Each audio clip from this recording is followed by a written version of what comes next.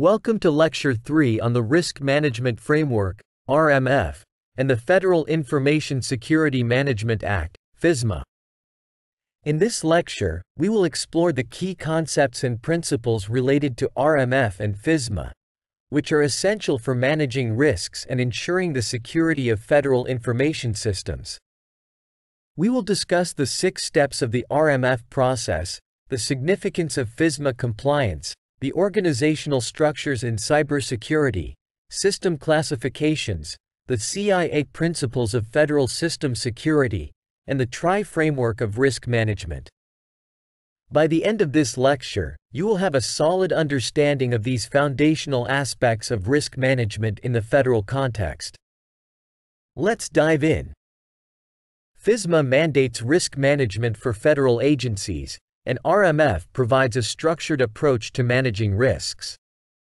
The framework consists of 6 steps: categorize, select, implement, assess, authorize, and monitor. RMF ensures the security of federal information systems, and compliance with RMF is essential for FISMA compliance. FISMA is a law that governs information security for federal agencies. It requires agencies to develop and implement security programs to ensure the confidentiality, integrity, and availability of information. Compliance with FISMA is necessary for the smooth operation of federal agencies, and it provides a framework for protecting federal information systems. Cybersecurity organizations within federal agencies can vary. Common roles include the Chief Information Security Officer, CISO, along with security analysts, incident responders, and risk assessors. Organizational structures may differ based on agency size and mission, but collaboration between cybersecurity teams is crucial for effective defense against cyber threats.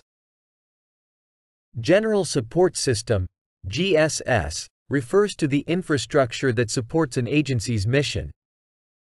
Major applications, MA, are critical applications that support agency operations, while minor applications, MA, have limited impact and are non-critical.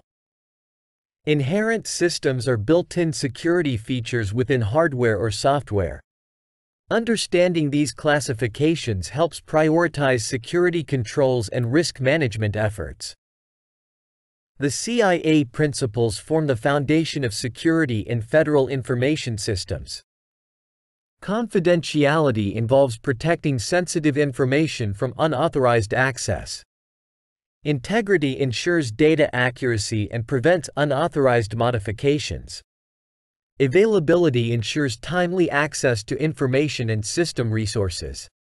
These principles guide security measures to safeguard federal systems and data. The tri-framework of risk management consists of 3 steps: assess, respond, and monitor. Assess involves identifying and evaluating risks to the organization. Respond focuses on developing and implementing risk mitigation strategies. Monitor involves continuously assessing and monitoring the effectiveness of controls. This framework enables proactive risk management and ensures ongoing protection of federal information systems. The Risk Management Framework, RMF, and FISMA are crucial for federal agencies to effectively manage risks and ensure the security of information systems. Cybersecurity organizational charts may vary, but collaboration is essential for success.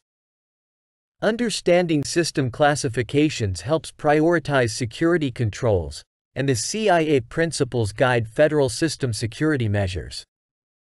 The tri-framework of risk management enables proactive risk mitigation and ensures the continuous protection of federal information systems.